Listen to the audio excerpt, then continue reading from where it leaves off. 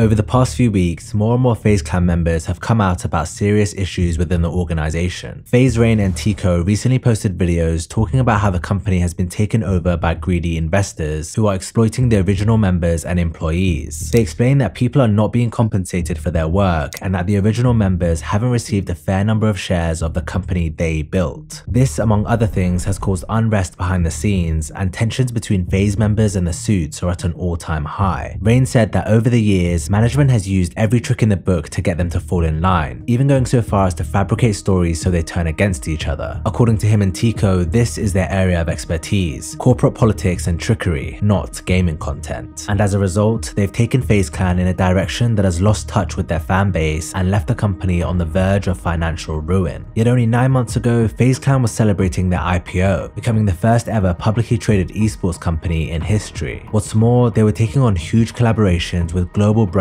like Disney and McDonald's, and signing on even more well-known celebrities. It was easy to believe all was well and the company was thriving, but the truth is, this was far from the case. And now, with a stock price that's visible for the world to see, people have begun to realize that FaZe Clan is a sinking ship.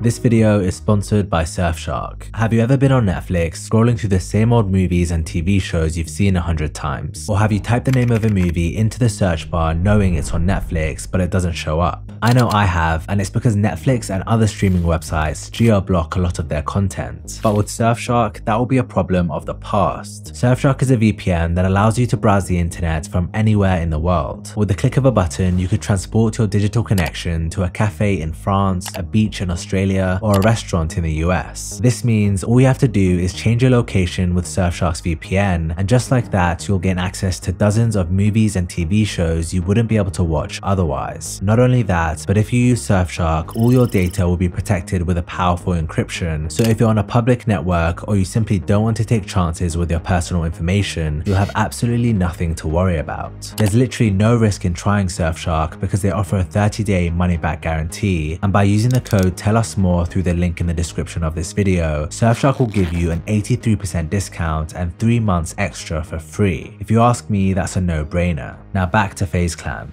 After a year and a half of not posting a video on his channel, FaZe Rain released a video on December 10th, 2022 titled Exposing FaZe Clan. In it, he spoke of how the higher-ups have been exploiting FaZe members and pushing the brand further and further away from what it used to be. I don't want these people to come in and ruin the brand that I sacrificed my childhood for. You don't need these fucking old people to dictate what the fuck you do and take advantage of you just for money, man. You don't. And I've always hated, I've always been against it. I don't want other people's money. I don't want investors. I don't want none of that shit. He seemed genuinely upset and frustrated, and while he didn't go into too much detail at this point, he made it very clear this wouldn't be the last time he'd speak about this. There's just so much shit I want to tell y'all, man. There's so much, and I will go detail for detail. I'm gonna break it the fuck down. About 2 months later, in February 2023, Rain appeared on Bradley Martin's podcast where he spoke about everything going wrong at FaZe. He explained the heart of the problem is the poor decisions being made by the corporate side of the organization. In trying to grow the company, they prioritized brand collaborations and celebrity endorsements, all while neglecting the very thing that got FaZe to where it is in the first place, their people. According to Rain, he never received a salary from FaZe, and it took them over 6 years to pay him back for a pricey investment he made into FaZe's Counter-Strike team. I never took a salary ever. Never took a salary because I'm like, I want FaZe to have the money. I lent FaZe $300,000 to buy our Counter-Strike team at the time, gave that to the Counter-Strike team, and then they kind of just like said, fuck you for like 6 years, bro. In my head was like, I'll take care of this brand now so they got me later.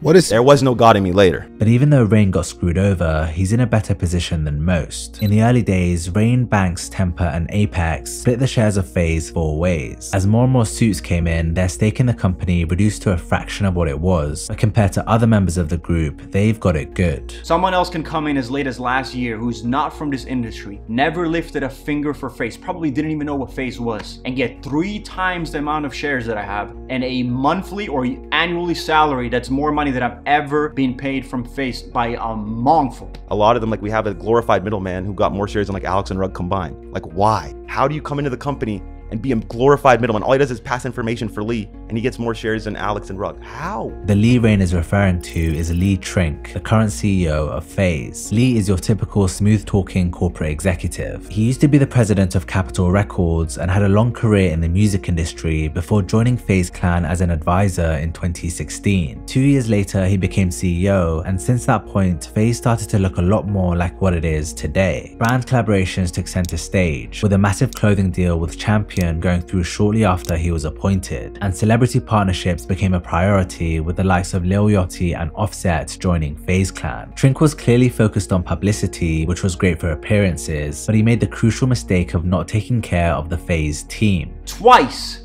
I did the Champion collab photo shoot, and I have to go out at 7 in the morning to get pictures for the shoot the same day. For free, by the way, while you sell the drop for millions and millions and millions of dollars. Can't even pay me a little bit for the fucking photo shoots. It's just all this like where I always feel like I just owe you something.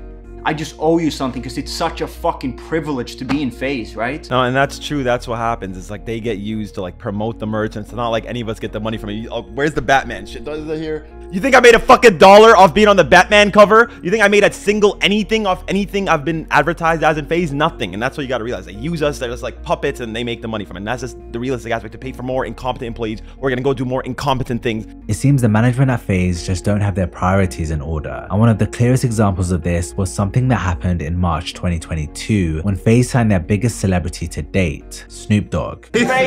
It was reported that Snoop would co-create content, participate in business initiatives, and launch merchandise with FaZe Clan for the foreseeable future. In return, he received $1.9 million worth of shares and was promised a seat on FaZe's board of directors once the company went public. And as if that wasn't enough, $248,000 worth of shares were allocated to 2 of his sons and companies controlled by his wife and manager. Yet since signing, Snoop has hardly appeared in any FaZe Clan content at all. Why is Snoop Dogg on the board of directors, but I don't see a single one of the original members on here? The average age of this board of directors is like 50. What the fuck do these guys know about how to run an esports org? Well, I think we know the answer based off the stock price. They know jack fucking shit. It's true. The company is now run by old, out-of-touch business people who are disconnected from the young audience that follow and support FaZe. And what's tough to see are the FaZe members who spent years of their lives building this brand, realizing things will never go back to how they were. It's really sad to see what's happened over the last few years. The corporation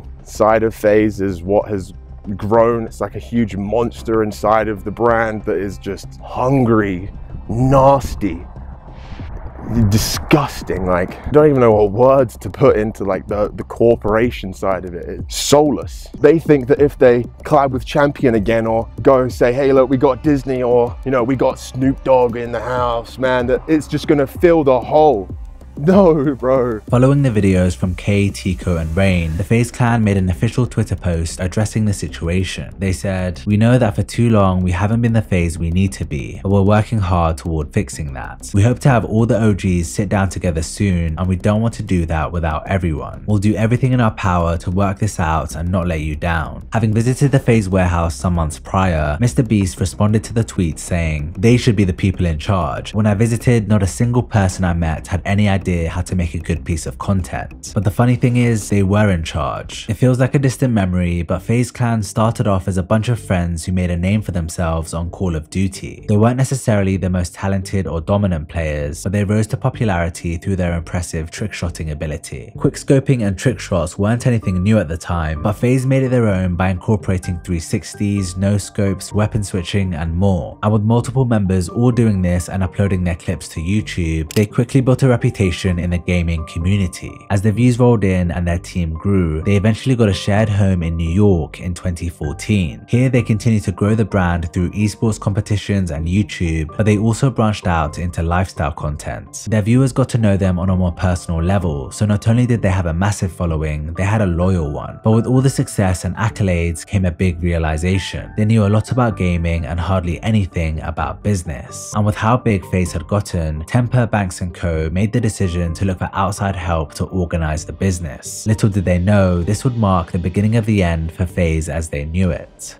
In 2015, Temper got flown out to Norway to meet Norwegian entrepreneur Sebastian Gertz. Sebastian wooed Temper by convincing him of all the doors he'd open if he invested in FaZe, and Temper completely bought into it. This led to Sebastian investing in FaZe through his social media platform Hubrik, which still has a stake in FaZe today. He doesn't mention Sebastian by name, but this may be who Rain is referring to when speaking about the old CEO who ruined things at FaZe. Someone brings in like a money guy. He wasn't even a money guy. He was a finesse guy who told him, oh, I know guys from here. I can help you guys do structure, this, that. But he's just a pathological liar who will, like, I genuinely believe has like a real mental illness. Like, he really can't stop lying, bro. He actually turned us against each other. Like, he'd come to me, Banks said this about you, go to Banks, Norton said this about you. Like, he literally told me things like, don't ever tell Banks I told you this, but he said this about you. Realistically, he made that up.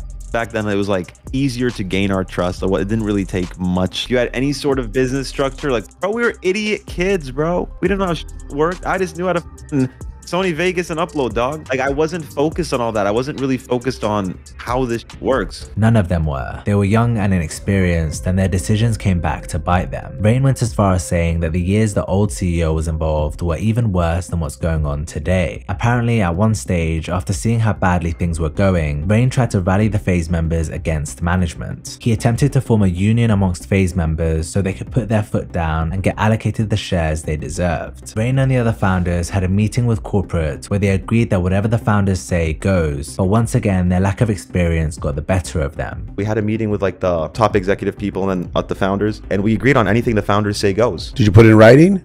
It was in a meeting. It wasn't necessarily wasn't necessarily in writing. So immediately what they did was they reached out to people like Alex and Rug and tried to negotiate new deals with them, which was at a way lesser like amount than they would have got if they just stood strong and took what we could have got them. That's where it gets up, is when people within like a union, a team, start folding. The main difference between that time and now is that then everything was happening behind closed doors, so no one knew about it, whereas now everything is out in the open. In the present day, many OG FaZe members are hardly posting content to YouTube anymore, and their main channel is getting a sliver of the views it used to get in the past. Recent reports have also shown that their finances are in disarray, as they lost a total of $53 million in 2022. As of April 2023, the company's stock price is under 50 cents, which puts it at risk of being delisted from the Nasdaq. The rules are that any company that fails to close above $1 for 30 consecutive days is issued a deficiency notice, which can trigger a delisting. And the last time FaZe Clan stock was above $1 was on February 7th, 2023. This means they've already been issued their notice. If they can't get their stock price above $1 for 10 consecutive days within the next 6 months, it's bye-bye FaZe Clan. Hey, I just wanted to say thank you all for joining us here today at the funeral service for FaZe Clan. They had a great run, one of the biggest orgs in all of esports, gaming in general really, and now they're buried 6 feet under. It's honestly heartbreaking. Like, it is rough.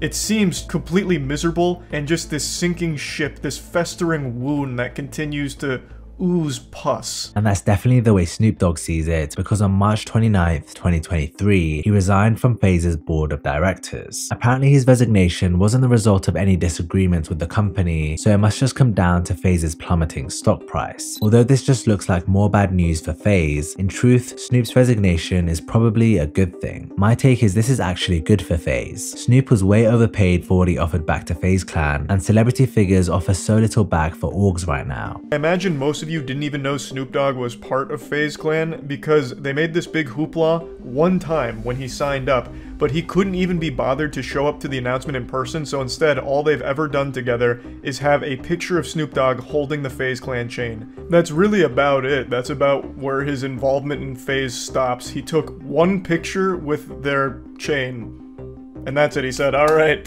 my job's done here. Thanks for the shares and the payday, I guess. Glad to be here. And he just kind of rode that for over a year. Snoop's exit came shortly after reports that FaZe laid off 20% of its employees in a bid to stay afloat. This is a trend we're seeing across the esports industry as brands are struggling to cope with the recession. But the reality is that esports as a whole just isn't profitable, and this fact is becoming difficult to ignore for investors and brands. To be honest, like, we could lose all of our esports teams. Fine, we just go buy another one like every other org does. Who cares? What you have to preserve is like the content creation team, yes, that side of the brand, because that's what gives the rest of the esports esports team's strength. Thing, I don't man. want to blow that, and these motherfuckers are stupid as hell, and they're saturating that shit, selling that shit out, and focusing on like that end, the esports end, which isn't even profitable. So it's like, what are you doing? All of this makes you wonder how FaZe Clan would have turned out if they took a different path. A group like the Sidemen started at a similar time, yet they're bigger and more profitable than ever, and there's no reason FaZe Clan couldn't have been in that position as well. The difference is they focused on the wrong things. They invested in a corporate structure which stifled their creativity and created more problems than it solved. They invested in esports, which was ultimately a drain on their finances, and they invested in celebrities who provided little to no return. Had they instead continued to focus their efforts on YouTube like they did in the early days, things may have turned out differently. They still could have built out their brand like the Sidemen have, but without the pressure and complications that come with a corporate structure. But of course, it's easy saying all of this in hindsight, knowing how things would turn out. I guess more than anything, it's sad to see one of gaming's most beloved and respected brands slowly circle the drain. Perhaps there's some way back from this, but at present, things don't look very hopeful. And one thing's for sure, whether FaZe Clan recovers from this or not, it will never again be what it once was.